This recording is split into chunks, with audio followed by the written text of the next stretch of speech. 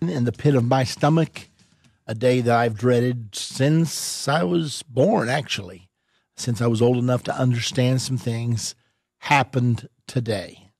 The Supreme Court of the United States of America determined that the Defense of Marriage Act is an unconstitutional law, that to say that marriage only is between a man and a woman is against the Constitution of the United States. Well, I'm stunned, and yet I saw it coming. This court has been stacked for a long time against God, against the Bible, and for humanism. Well, it all came boiling out today with this vote, 5-4. So one person decided that marriage was no longer between a man and a woman. One person carried the balance of power in this vote and put himself in a position to say the Bible is not true. You just cannot trust the Bible when it says that God made male and female and said it was good. Genesis 2:24 says it this way, "Therefore shall a man leave his father and his mother, and shall cleave unto his wife, and they shall be one flesh." Now, that's when God ordained marriage. That's what he intended for marriage to be.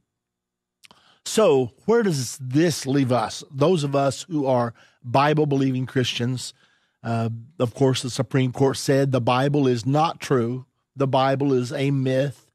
The Bible is not to be trusted. Our voice is more important than Scripture.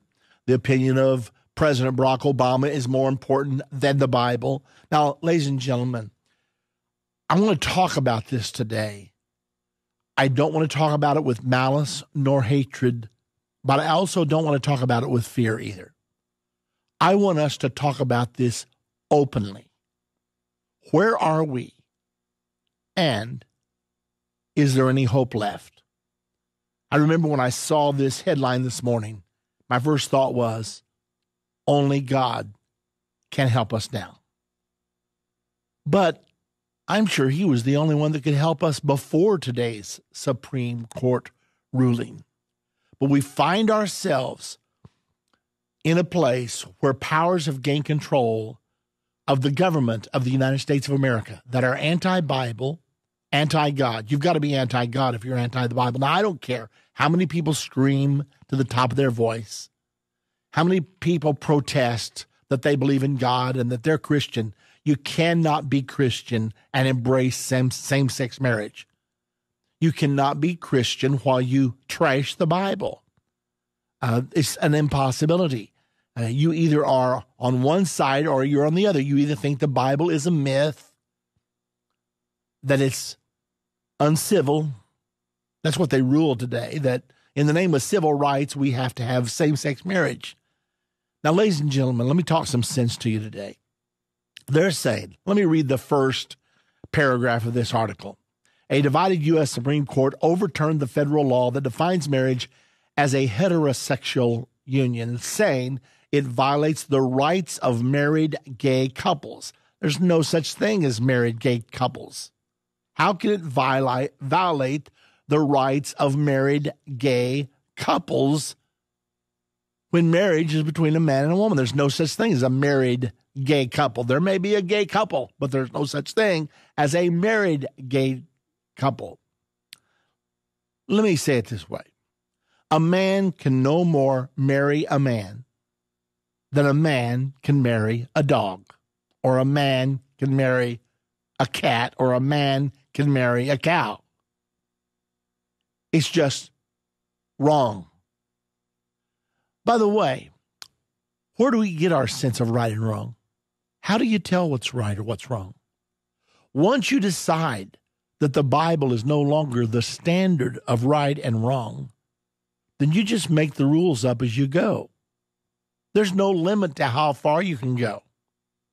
Then we just depend on whoever's in power at the time to tell us what is right and what is wrong. And that's what's happening right now.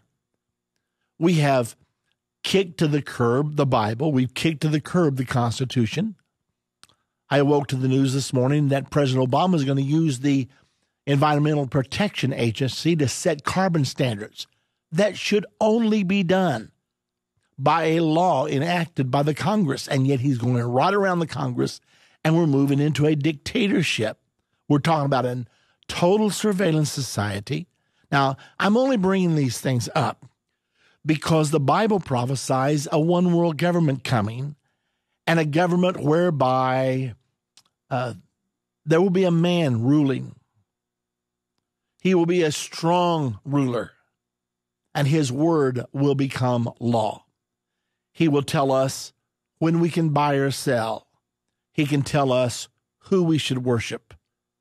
I mean, you say it can't get there. Well, we didn't think that we would ever see today when in the United States of America, 9 people, actually 5 people, could overturn the will of the U.S. Congress. Now, they'd like to say that all the American people are for same-sex marriage today, but that's not true. Only 12 states have now embraced it, and of those 12 states, only 4 or 5 was done by referendum. The rest were done by liberal courts or liberal congresses that enacted this.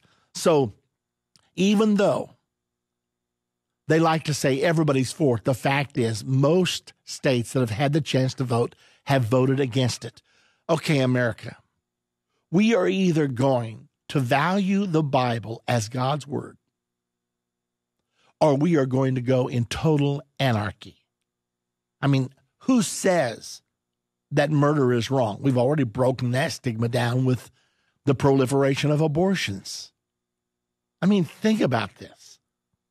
If a baby's inside the womb, you can kill it. If it's outside the womb, it's murder. How do you do that? Something has broken in the American soul. Now, I'm not going to lay this at the feet of the politicians today. I've got to bring this to all of our feet. Where are we? Let me just ask you a few probing questions. And I don't do this to make you feel bad. I do this to awaken all of us. 1, are you teaching your children the values of the Bible? Do you even know what the values of the Bible are? Perhaps your parents didn't teach you. And if your parents didn't teach you, then you're going to need to open the Bible for yourself and begin to read. Because David said, "Thy word, O Lord, is a lamp to my feet and a light to my pathway." So, first of all, acquire biblical values for yourself. Associate yourself with a church where they preach the Bible, and they don't preach just part of the Bible. They preach the entire Bible. They preach it with fervor, and they preach it with love, but they preach it. They don't compromise it.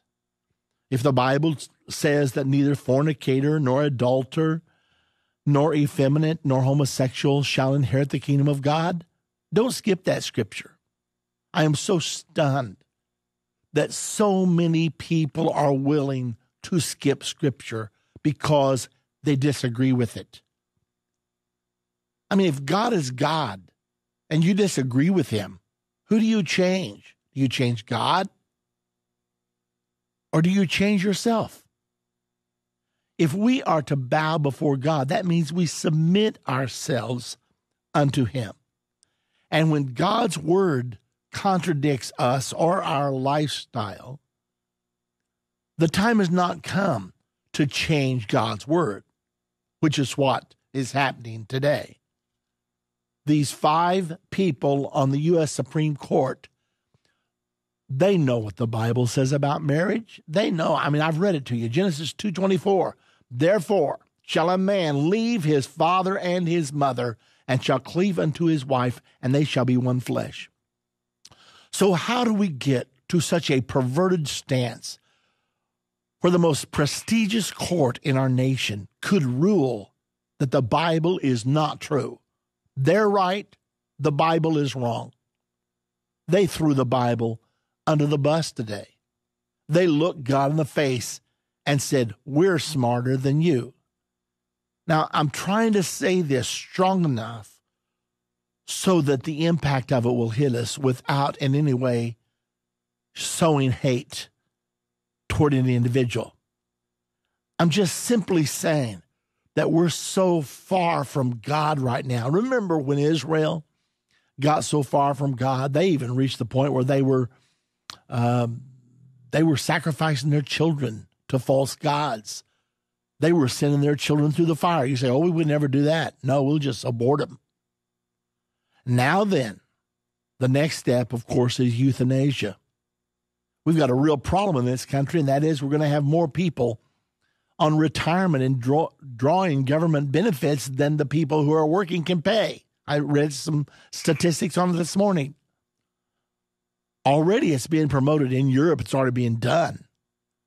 When a person gets a certain age, they can choose to end their life when they feel like they're no longer productive. I mean, Adolf Hitler did it. Anybody that was not productive, end their life. Get them out of the way. Now, could we come to that place in America? Ladies and gentlemen, we're almost there. Why not? When we no longer fear God nor reverence his word, we can do whatever we think we should do. And that's where we've come to as a nation. So what's the answer? It starts with you and me. I'm not blaming this on President Obama. I'm not blaming this on the Supreme Court, although they certainly will share their burden. They will meet God before too long and answer to him. President Obama will stand before God and explain why he was such a strong advocate of abortion. He will stand before God and he will answer why he became the champion of same-sex marriage, of sodomy, of homosexuality. He will do that. However, I've got to stand before God for me. And when I look in the mirror, okay, God, have I lost my salt? Am I no longer influential in the world in which I live? Have I become so compromised and so lukewarm spiritually that I no longer affect the world about me? Those are the questions we have to ask right now. Bottom line, we need a revival in the United States of America. A spiritual answer is the only answer.